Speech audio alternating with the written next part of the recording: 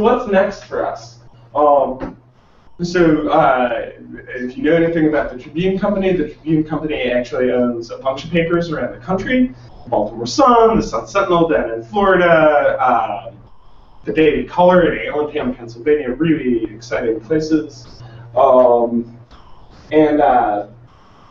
so we're going to be developing election center sites that we can actually scale across the company. So this is new for us. We've never done that. So that's pretty exciting. We're going to be doing national results and widgets for the November general election, which promises to be way more exciting than this election. Rauner is just pumping massive amounts of money into his campaign against fairly interesting to watch. So an admission I made, I totally forgot, but if you're a Twitter person, follow at ILCampaignCash. ILCampaignCash. That tweets out, not real time, but as up to the minute as far as the filings go, campaign finance data for Illinois. So if you want to know how much money is, it's interesting to watch it, if only to just get a sense of how much and how often money is flowing to particularly the big candidates. And you see some interesting effects where like PACs will bundle up a bunch of money. My coworker Abe wrote this. We're really going to try to integrate it, campaign finance more as we move forward as well, because we know that that's a big area of interest. Another thing that we want to do is kind of a big board results page. NPR in the last national election did something that was very ideal for projection, that showed all the major national races, Congress, President, etc. And so we'd like to do something, we'd like to sort of steal their idea and do something like that ourselves. We'd like to pull in more we'd like to pull coverage in to work alongside the results a little better than we have in the past. So this gets into that dynamic, right? We know that people are going to come to our site, they're going to stay on the site like 6 times longer than they would normally stay on any Tribune site, at least 6 times longer. And that these are probably high engagement, right? Like, we know that people are scrolling around the page, we know that people are interacting with it, we know that at groups like this, people are actually projecting it.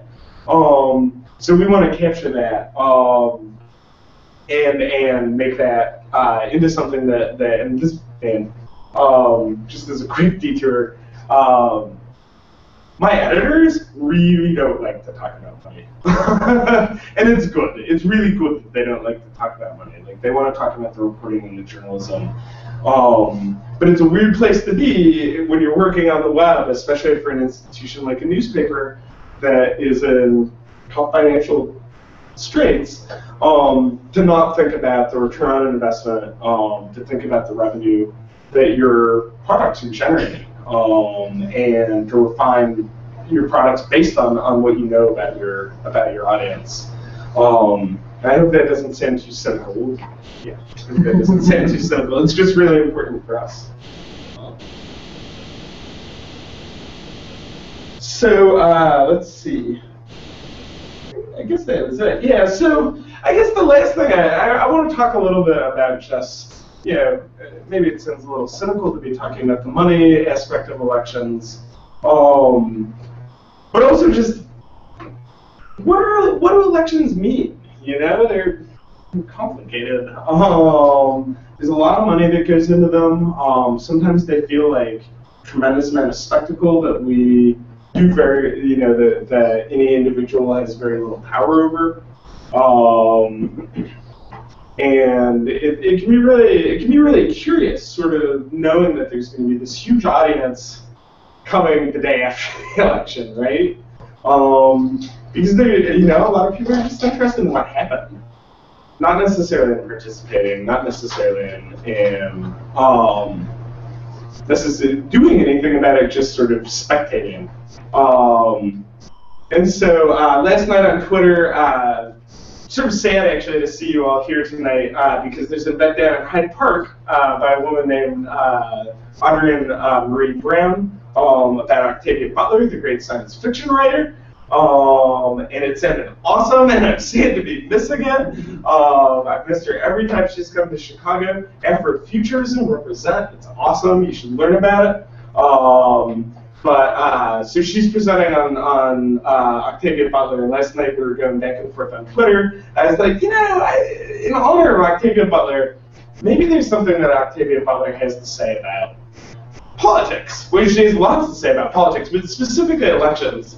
And so my buddy sent me this poem by Octavia Butler that I thought would be a good thing to end with as far as why do elections matter. So, choose your leaders with wisdom and forethought. To be led by a coward is to be controlled by all that the coward fears. To be led by a fool is to be led by the opportunists who control the fool. To be led by a thief is to offer up your most precious treasures to be stolen. To be led by a liar is to ask to be told lies. And to be led by a tyrant is to sell yourself and those you love into slavery. So that's why elections matter.